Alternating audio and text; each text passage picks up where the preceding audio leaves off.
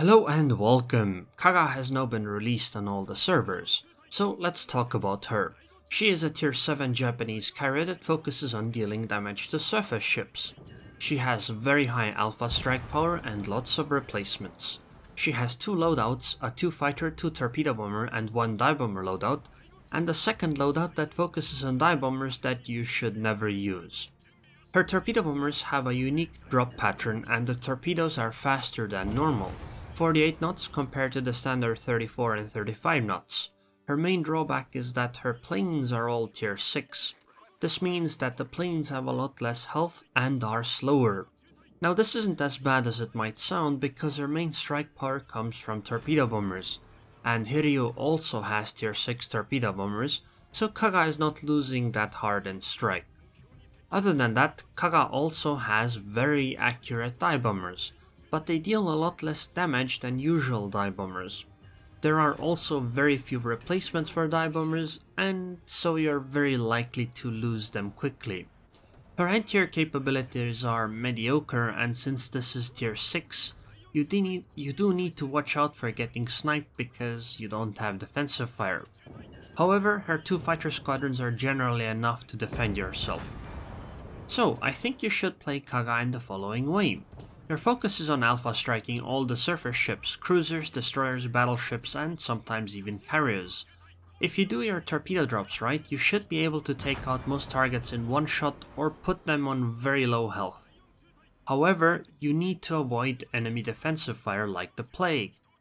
Due to Kaga's drop pattern, you have a lot of difficulty actually hitting anything when your torpedo bombers are under effects of defensive fire.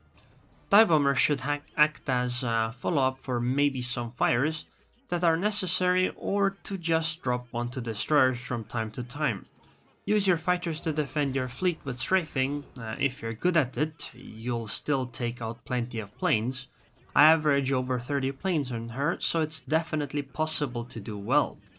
Mostly because the average player is not good at all, and you can just outplay them. Now this all might sound really great so far, and if you've been watching the strikes in the background, she might even seem overpowered. And I would say that she probably is OP against surface ships played in a mediocre fashion. However, the biggest issue she has is that the Saipan exists at the same tier. And the Saipan will absolutely devastate her. Just go rewatch the video where I got the solo warrior with Saipan against the Kaga. And the problem lies in the fact that Saipan is just too strong, and I think that Saipan being there and being common makes playing Kaga quite frustrating at times.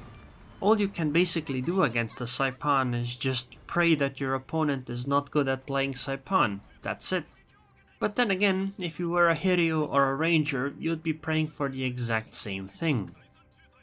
I would use standard upgrades on Kaga. Aircraft DPS in the first offensive slot, fighter HP in the second offensive slot, less fires in the first defensive slot, and less fire duration in the second defensive slot. In terms of commander skills, I just recommend using a standard Japanese carrier commander. This means that you should take Aircraft Servicing Expert, Torpedo Acceleration, Torpedo Armament Expertise, Air Supremacy, Dogfighting Expert, and Concealment Expert.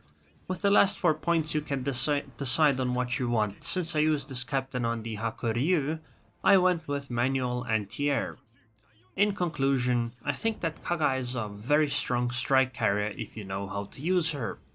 You'll have frustrating games against competent players, especially competent Saipans, but luckily most players you will run into are not that good.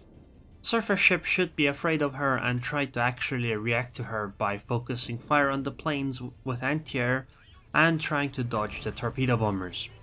Anyways, I hope you guys enjoyed this video. I would like to thank the Patreons on Patreon.